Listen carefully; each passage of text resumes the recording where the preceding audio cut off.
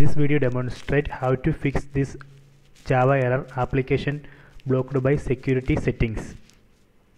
To fix this error, first we need to open Java control panel. In Ubuntu system, actually we need to open your terminal, and in terminal we need to type control panel like this, then enter.